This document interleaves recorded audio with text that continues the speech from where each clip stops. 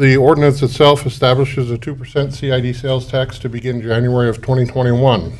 The term of the CID will be the earlier of 20 years or the total reimbursement of the CID cap that's included in there of $622,836 as estimated by Saffron. This will be a pay-as-you-go, therefore no bonds will be issued to reimburse the developer for eligible project costs. The city is allowed a 0.5% admin fee to oversee the CID disbursements. And finally, this ordinance establishes compliance with the development agreement in connection with this hotel. So adopting the ordinance will authorize the execution of the development agreement, and it provides for three main areas: defining and limiting the city's participation, placing project requirements on the developer to earn the CID sales tax, and allowing for remedies to the city should Saffron happen to default.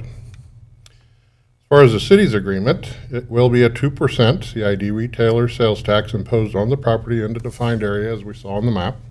Those collections will be reimbursed on a quarterly basis back to Saffron to reimburse them for the CID eligible project costs, and that cap being the $622,836.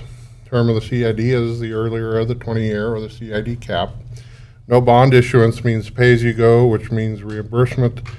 The developer fronts all of the costs, which they estimate to be $7,046,870, and they have the anticipation then of the CID reimbursement. The developer has provided in the agreement that they will construct an Avid IHG flagged hotel with the necessary infrastructure to serve the property. They expect project completion to be December of 2020. However, the agreement does provide they're required to provide a certificate of occupancy no later than July 1 of 21.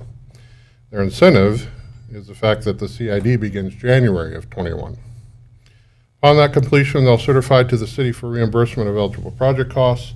Saffron also provides that they'll maintain the property under the Avid IHG flag, and any change will require the approval from the governing body. Other items included in the development agreement provides for ongoing maintenance of the property, no prohibited land uses, and compliance with the city's economic development policy, which includes an annual report to us and a certificate of good standing with the Kansas Department of Revenue. Remedies allowed in the development agreement include a 30-day notice should there be any default on either party's part, development agreement termination and ceasing of CID sales tax reimbursement, as well as other remedies provided by law that allow enforcement of provisions in the agreement or preserving the rights of the city.